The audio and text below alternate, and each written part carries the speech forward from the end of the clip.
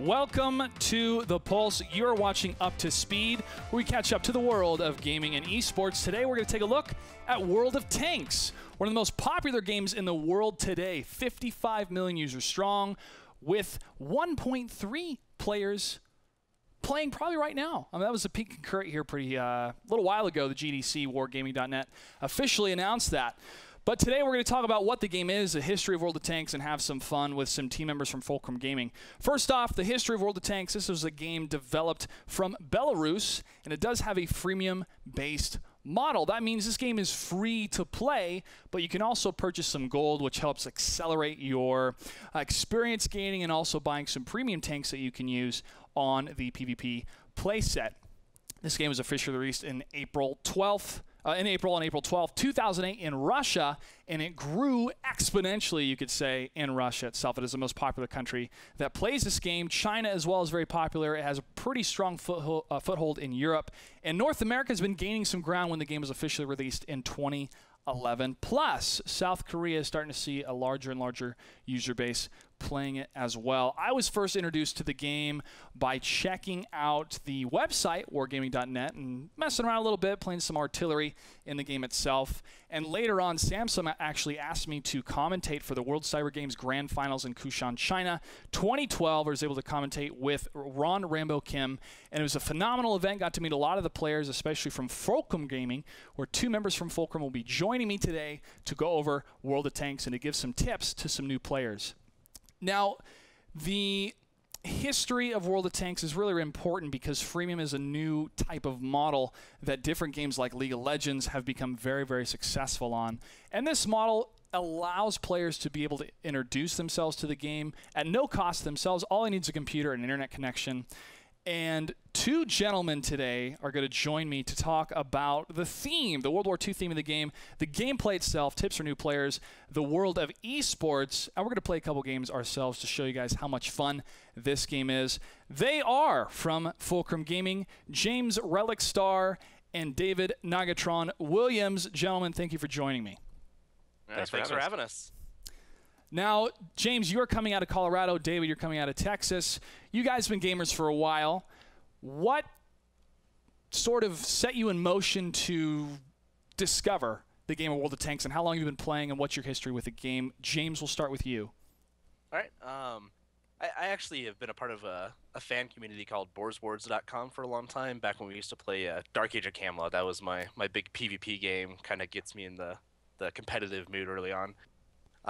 And so on those boards, we were always posting like what new games we're playing and everything. And someone posted about World of Tanks, and it was still in beta at the time, so I jumped on that and got hooked pretty early on in the beta. I played it for probably like 3 or 4 months. Quit for a little bit because I knew I was going to be crazy addicted to the game, and then later came back on with Nagatron. So it's probably been about, what, 2 years now that I've been playing World of Tanks now, so good time the whole way through. A little bit longer than that if you include beta. Yeah, that's true. For me, I actually discovered it through James here. I've always played a whole lot of FPS and whatnot, and we were playing Battlefield, and we had pretty much worked through every type of vehicle, every type of class, and the only thing we had left was tanks, so we started playing a tank duo and doing really well at it. And at one point, James just mentions, well, you know, there's a game that's only tanks, right? And he mentioned World of Tanks, and at the time, the name didn't really make me think of what the game really is. You know, they built it as an MMO and they called it World of Tanks.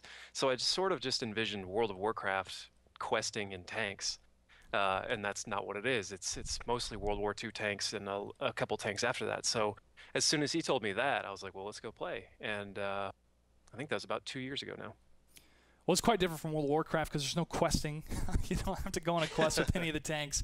It is pure PvP combat. You join a game, you're up against other individuals, and you are fighting until every tank is destroyed or you capture the enemy base. Now, the World War II theme I find very, very important here because us as gamers grew up with this being very heavily influenced in our culture, in media, such as films with Saving Private Ryan, and how that spilled into the video game department with DreamWorks and Medal of Honor, and recreating that landing at Normandy, the Normandy invasion, or Operation Market Garden, and being there firsthand, and those experiences that those soldiers went through was really, really fascinating to me as a young gamer, and it was a whole new storytelling tool for many people to experience what this war was like, what these stories were like. And games like Medal of Honor brought this storytelling and heroism into an FPS. And what World of Tanks does is it incorporates real warfare from our world's past. So these are real tanks that really existed, either in full production models or they were prototypes. Some tanks were even just on the blueprint phases and the planning phases, were never really released. But they all stem from truth, really, in our country or in our world's warfare tactics, strategies, and engineering. And it actually allows me and other gamers to have a greater appreciation for tank history, for tank engineering, and for combat strategy itself. Because knowing the ins and outs of the tanks, the different assets the tanks have, the type of armor, the type of turrets, the different customization you can have on the tank, I find really fascinating, and it really gets you into this type of warfare that was so prevalent back in the 1940s, a big piece of our history. But hey, we're not here to take a huge history lesson. This isn't college, guys. This is World of Tanks, and when it comes down to it, it is a video game. So we're going to talk about the gameplay.